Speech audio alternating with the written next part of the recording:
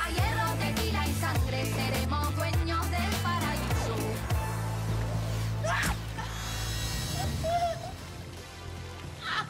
Eres una actriz porno. Actriz porno. ¿Me vas a decir que cuando estábamos juntos, así cerquita, no te dieron ganas de besarme? ¿Cómo dejaste que este mugroso te pusiera las manos encima? Me puso mucho más que las manos encima, abuela, para tu mayor información. Algo en mi cabeza me dijo que tú me ibas a hacer un escándalo, así como el que me estás haciendo ahora. ¿Es por qué hablarme así, Tampoco. Entonces no me jodas. No me hables más del pasado. Lo nuestro no funcionó porque tú no quisiste. ¿De acuerdo? ¡Ya basta, señora! ¡Basta! Me tiene harta con sus comentarios. No la queremos aquí. Ah, está requete bonita.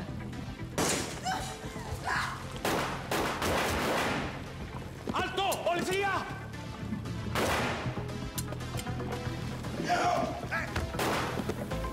Los pozoleros no pueden deshacerse de todo el cuerpo. Y aquí hay uñas y dientes de las víctimas. Rodrigo tiene cita con el pediatra. Y yo tengo una junta que no puedo cancelar. ¿No te importa si la llevas tú? Claro, mucho gusto. Te voy a traer a tu hijo de vuelta, porque yo cumplo mi palabra. ¿Está bien?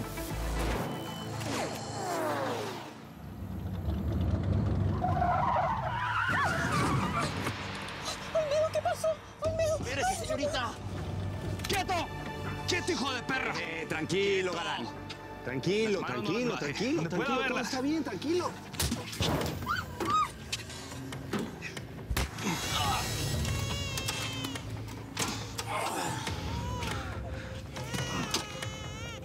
Deja el bebé adentro y bájese del auto.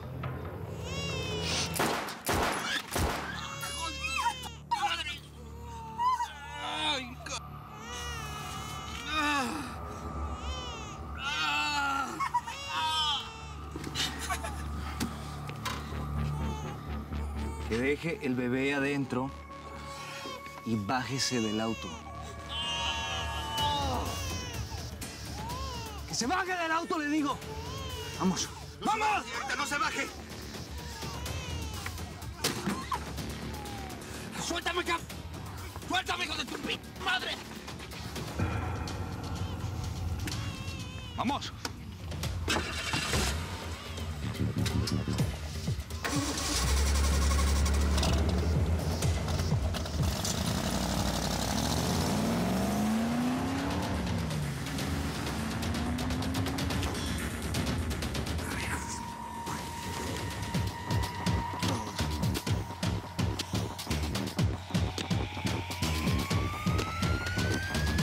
En la película que tiene pensada Sergio, el personaje de Cleopatra, es una mujer que está luchando para romper con los tabúes. ¿Sabes? Es como una figura como feminista, que no tiene pudor, por eso el desnudo. O sea que ella se desnuda porque es una mujer luchadora. Exacto. O sea, su desnudo no es erótico, es político. Es como un acto subversivo. Ah, perfecto, ahora entiendo. No, bueno, vamos. Okay.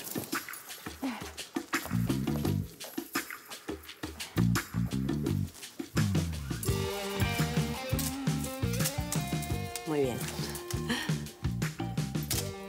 Mira, mira, intensa. Bien. Muy bien. Ahora, quítate los brazos. Vamos, muestra todo. Muéstrate para arriba, sí, muy bien, perfecto. Eres una guerrera, una amazona. Nina, muy bien. Fantástico. Muy bien. Tenemos... ¿Ya? ¿Estás cansada? ¿Necesitas algo? No, vamos, sigamos si quieres, sí. ¿No tienes hambre? No, estoy perfecta. Bueno, de todas formas, vamos a descansar. 15 minutes, 15 minutos. Luego seguimos con el rodaje. Gracias.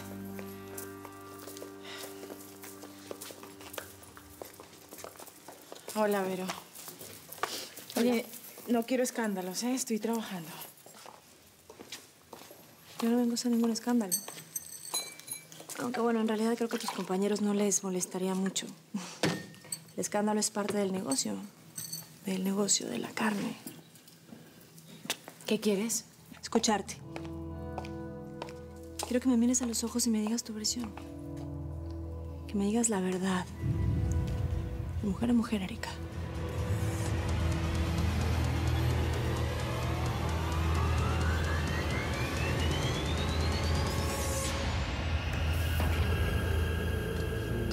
Una semana así. No, yo no creo.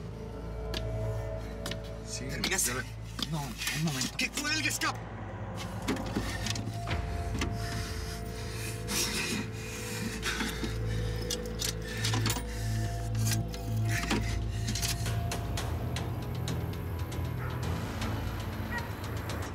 Señor, ¿para dónde vamos?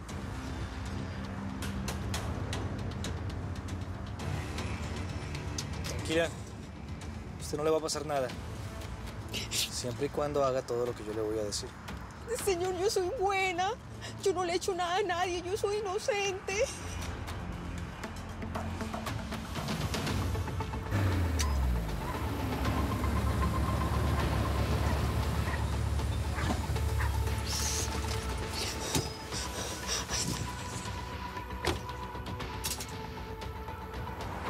Bájese del auto. Ay, por favor. Bájese del auto.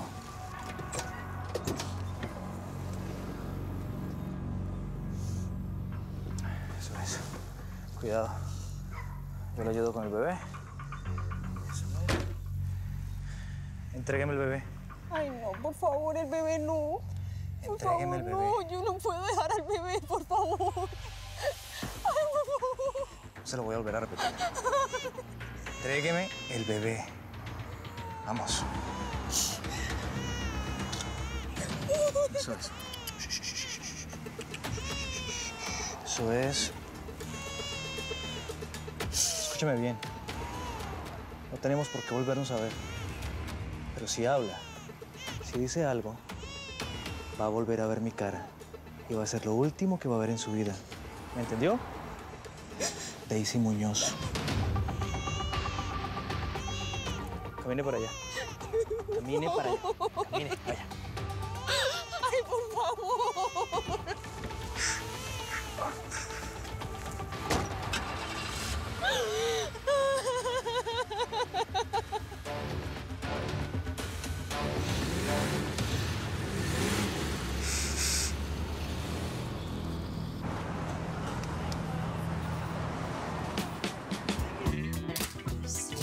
Muy bien. Rebelde. Fantástica. Muy bien, chicos, lo tenemos. 1 hora antes de empezar el rodaje nuevamente.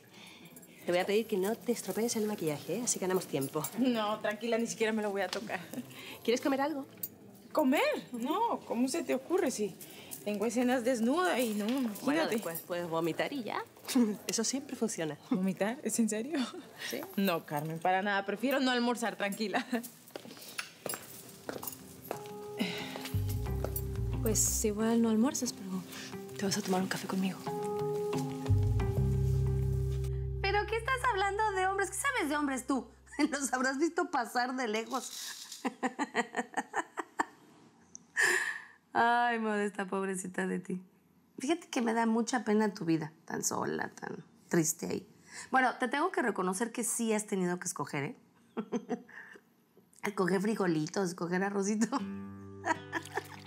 Mi vida ha sido tal vez triste, sí, pero he tenido mis alegrías. Ah, no, hombre. Pequeñas, pero las he tenido. Mira tú. Ay, pues yo estoy pasando el mejor momento de mi vida. No me falta nada. ¿Nada? Pues yo creo que le falta lo más importante. ¿Qué? Pues que su hija la respete y la quiera. Ay. Mi hija me quiere y me respeta muchísimo, aunque te duela. Lo que pasa es que somos muy parecidas y por eso chocamos. Pero ella me quiere un montón. Yo no sé por qué se sigue haciendo tonta. ¿Por qué quiere seguir aquí en esta casa, eh? Tarde o temprano los que la persiguen la van a encontrar, ¿eh? Estoy hablando en serio. ¿A poco cree que ya los que la persiguen se olvidaron de usted? Yo no lo creo, ¿eh? Porque esa gente de la política es bien cochina. Debe ser Bob, que me llama para invitarme a cenar. Idiota. Bueno. Señora Modesta, habla Olmedo. No soy Modesta, soy la señora Irene. Olmedo, ¿qué quieres? El bebé. Se llevaron a Daisy con el bebé. ¿Qué le pasó? ¿Quién le pasó al bebé? ¿Quién se lo llevó? Dime. ¿El bebé? Rodrigo, ¿qué le pasó? Los llevaron, señora. ¿Los secuestraron?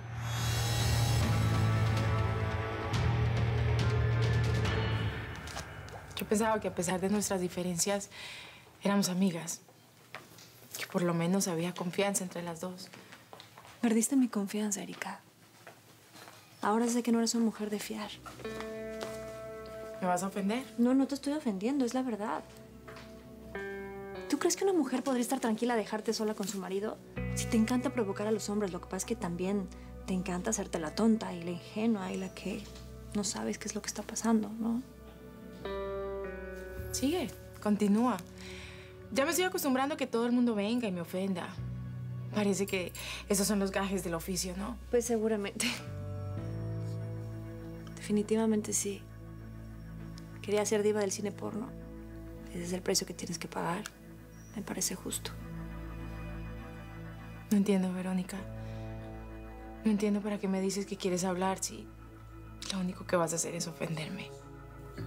No te estoy ofendiendo. Estoy diciendo las cosas como son y la verdad duele, Erika. Vine aquí a hacerte una pregunta a la cual no has sido capaz de responderme. Mira, Erika. Quiero que te quede clara una cosa. No soy tonta. Y sé perfectamente que algo quieres que pase entre mi marido y tú. Algo hay entre Adán y tú que ni siquiera ustedes han sabido descifrar. Pero que en algún momento va a terminar por explotar. ¿Te das cuenta de lo que estás diciendo? Totalmente. ¿Por qué no te callas? ¿Cómo se te ocurre acusarme de una cosa así? Adán es mi amigo, mi vecino, el socio de mi marido, nada más. Por favor, Verónica, no dudes del amor que él te tiene. Adán es un hombre bueno, que lo único que quiere hacer son las cosas bien, sin equivocarse.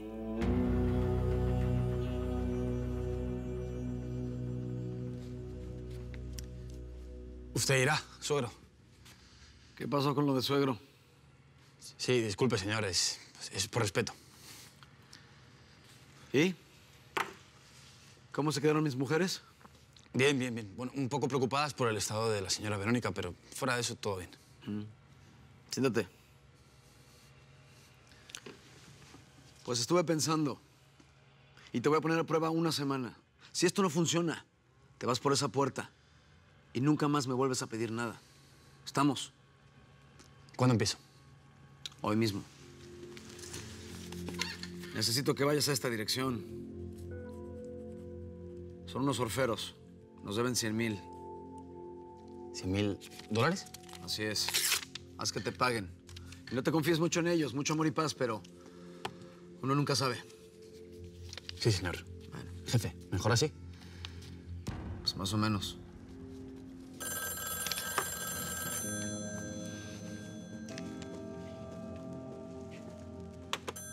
Bueno. Adán. Hola, soy yo, Erika. ¿Qué pasó? ¿Está todo bien? Adán, Verónica vino a verme a la productora. Ella está segura que tú y yo tenemos una aventura. Me acusó de que yo le estaba mintiendo y le estaba ocultando cosas. ¿Y tú qué le dijiste? Ah, pues le mentí. Obviamente le mentí. ¿Cómo crees? ¿Erika? Oye, te tengo que dejar. Al rato hablamos, ¿sí? Adiós.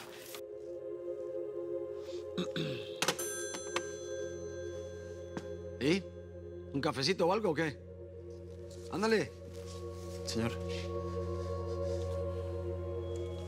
¿A quién le mentiste? Ay, estaba hablando con una amiga, es algo personal. ¿Quieren que me vaya a retocar el maquillaje o qué hacemos? Oye, necesito el guión, Sergio, por favor. Y dale que te pego con el guión. Muerte al guión. El guión no te sirve para nada. ¿Cómo no me va a servir para nada? Déjate de guiones, déjate de guiones. Eso psicológicamente me va a ayudar. Tú sígueme a mí lo que te tengo.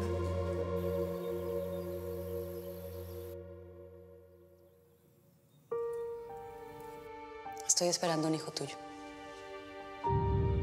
Pensé que quería ser papá. No, mi reina. Ya lo pensé bien y no me gusta la idea. Olvídate de ser madre. Ese niño no van a ser. Y a traer a este mundo al hijo de Nathaniel, al que va a heredar todo esto.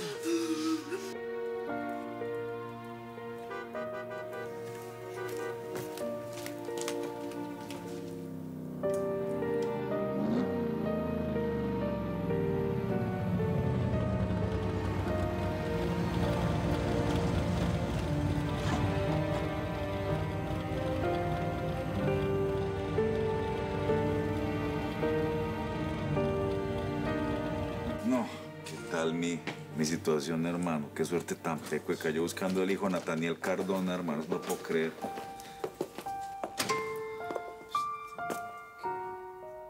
Misión cumplida. Gina, ahí está su hijo.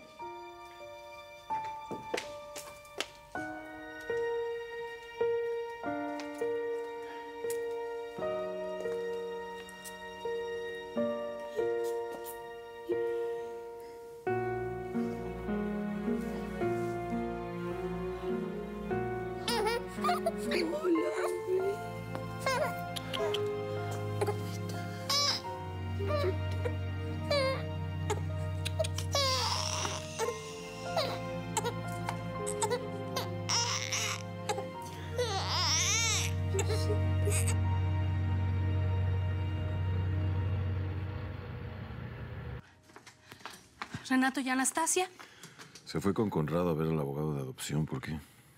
secuestraron al bebé. ¿Qué? Me llamó el medio y me dijo.